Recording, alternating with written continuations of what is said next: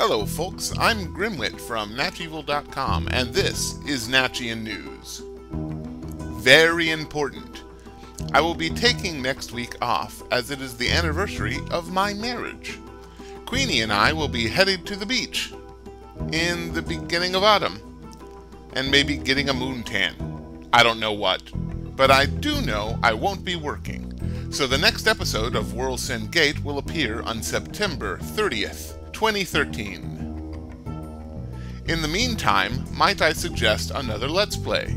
I watch and read so many of them. This time, I recommend reading Gazillionaire Deluxe, played by Dija Redo. Like most good Let's Plays, Dija took his gameplay and turned it into something wholly his own. He tells a story about Slev and Tarkla as they start an interplanetary shipping company, get involved in a strange space bureaucracy, and try to keep their pilot from killing everyone. Again. It's a funny and oddly well-written read, considering that the original game, Gazillionaire, has no story. It was meant to be a finance simulator to teach children about money management. Bonus, it's a short read for a screenshot Let's Play. It's also very good stuff. Check for a link in the description below. We have a correction from last week. I said Month was our first non-US voice, but duh, Azrael was. Australia? Hello? Place where everything's strange and poisonous? I'll just wrap my lips around a gun barrel now. No, wait. I'll have to do that after the Autumn Beach. If you saw the Shame video, you know that our guest voice for the week, Duckling, was unable to participate. It seems her laptop failed her, and, tragically, it's still alive. Replacing her will be Seedlet, and I think she has a new mic. With that said, please enjoy this fine episode of Worlsend.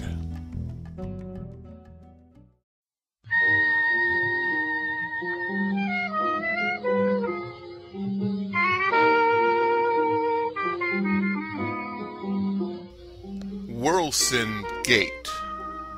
Episode 7, Am Hoomahn, by Mike Rojas. Additional voice by Evil Seedlet. July 1921. Vulturepane Road, next to the bridge.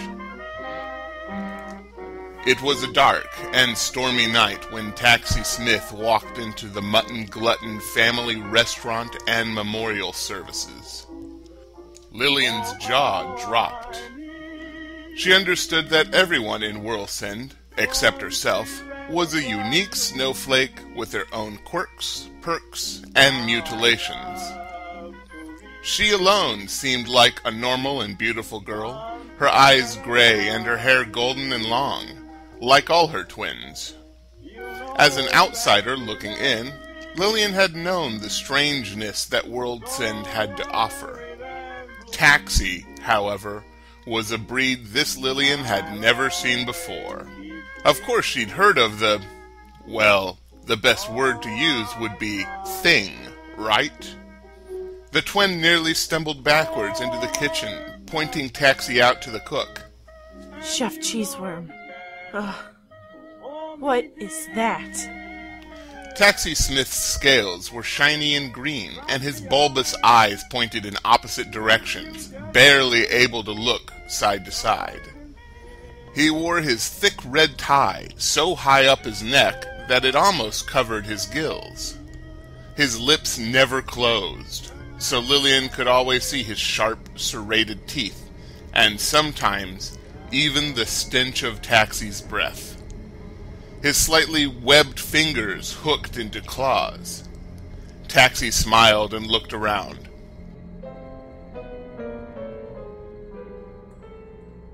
Is Hoomahn feed store, yes? Is good Hoomahn feed store.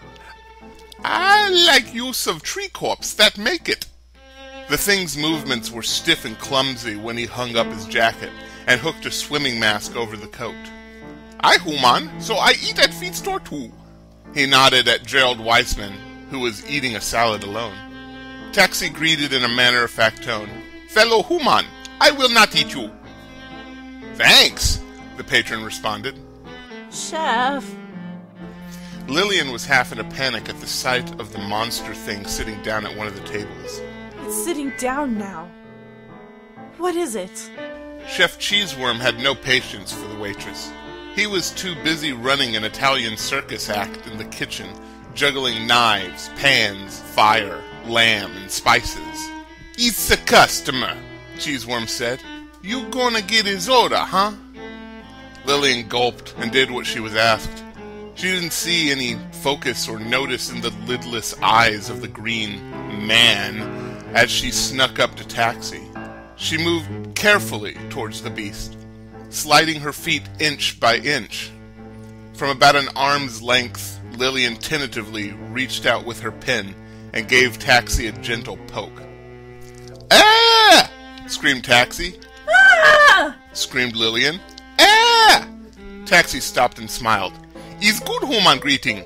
I like this greeting. Yes! Ah!" he screamed again. What are you talking about? Lillian could feel her blood rushing back and forth, as if all the traffic directors in her veins were drunk and or blind. What greeting?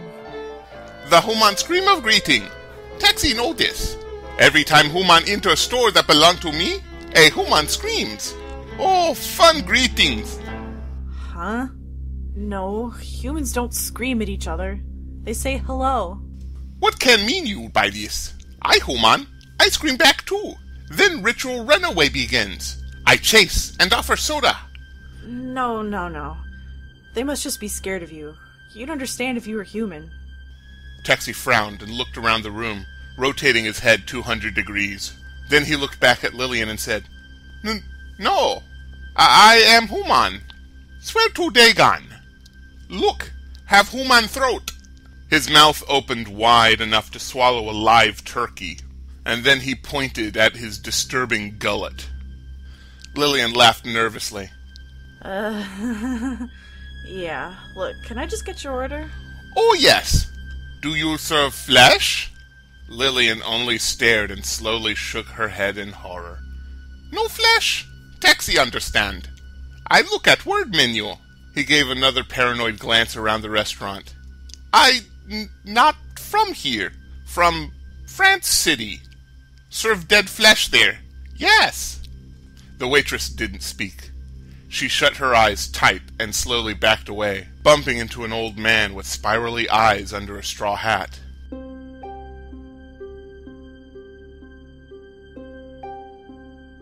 Hey now, that's no way to dance, lady. The mayor reached up, spun Lillian around, then started to two-step while humming.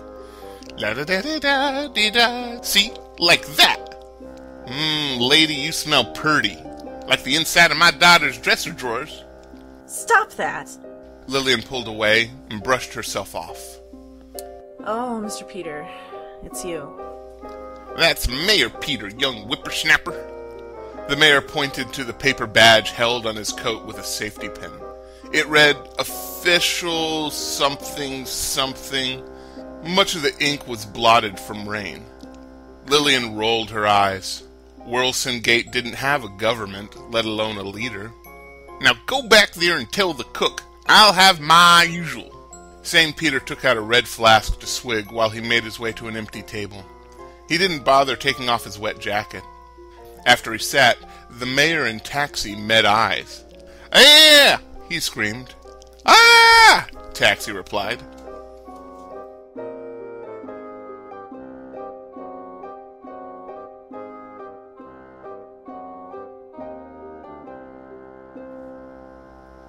Taxi looked at his soup, then at his spoon, then again at his soup. It was hard for him to see, as his eyes didn't have a central focal point. Using the spoon, he took a bit of soup, drew it close, opened his mouth wide, and tried to pour the soup onto his tongue with mixed results. The mayor humphed at Taxi. Do you mind not slurping? I am full of sorry, Hoomahn. The mayor's soup was still steaming hot. Mayor Peter picked up his own spoon, sighed happily while he examined it, and planted his face directly into his bowl. His screams of pain could be heard over the bubbling. No, no, we already agreed. Taxi tried to shrug, again with mixed results, and followed the mayor's lead. The fishman and the old man were the last two patrons of the night. Lillian watched them as if they were a vaudeville act. I think we'll need some ice for the mayor, Chef Cheeseworm. She shrugged. He looks pretty hot. No time for dreaming about the boys, lovely Lillian. Go and check on the guests. Go, go. Right. If this were the town fair during the competitive eye-rolling event, Lillian felt like she could beat everyone, even her sisters, that night. The mayor had just re-emerged, gasping, when she approached his table. His face was scalded red and dripping. She handed him a napkin and said, Mr. Peter, is anything the matter? Darn tootin'. Where's the snorkel? I got a fork and a knife, but no snorkel. You trying to drown me? I'll see what I can do. Lillian then spun around to Mr. Smith. And you, sir? Is everything to your liking? Taxi turned his soaking head in confusion. He's fly in my soup. Oh, I'm terribly sorry, sir. I'll have the chef get you a new bowl. He's good. More flies. Yes. As soon as Lillian backed out of the room, Taxi waved at the mayor. He's so lucky. When I leave Hoomahn nest, I bring snorkel. He reached for his coat and pulled a swimming mask off the rack. He's wet outside, yes? Snorkel to survive in wet. Well, thank you kindly, Taxi. Here, you can have my flies. The mayor shook his sleeve and 21 dead flies poured into Taxi's soup.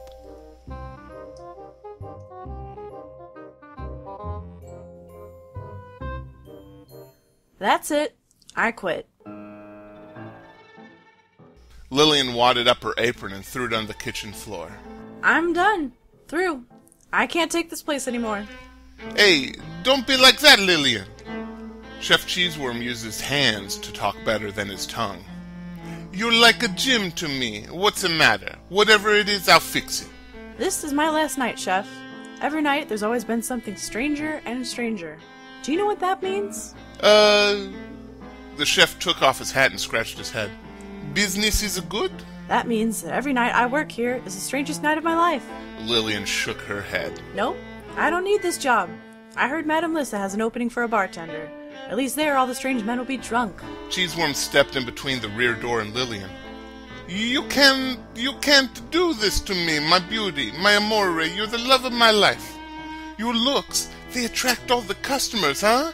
I need you to make the restaurant grow. Don't go, please. Look, Mr. Cheeseworm, I'm a normal girl. I need a normal setting.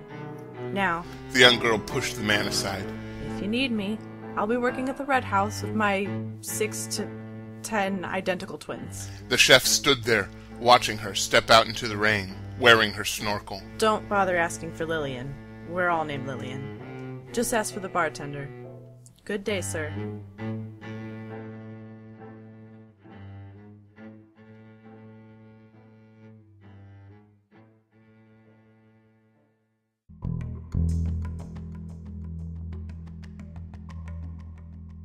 If you like Worlsend Gate or Natchian News, hit like, share, subscribe, or whatever. There's also a link in the doodly-doo if you're kind enough to donate to the cause. Every dollar will bring me closer to my dream. A dream where I'm in a house, above which floats a massive green ocean. The dirt crawls like spiders into the dead bodies of goats, and there's this loud buzzing sound. Oh, that's my alarm. Super thanks goes to Evil Sealit for the quick reply of her voice work. If you like Sealit's voice, she's got a YouTube channel. Check the description for that. Music for this show was unknowingly provided by Kevin MacLeod at Incompetech.com. You can find a link to his website in the description as well. One Suite provided by Archive.org. Let's hear it for expired copyrights. Check the link in the description for neat old-timey music. Today's noun was the mayor. Leave a comment suggesting your favorite person, place, or thing from this episode, and I will include it in the next episode, forming a chain of nouns. Have nothing but fun, YouTubes. Have nothing but fun.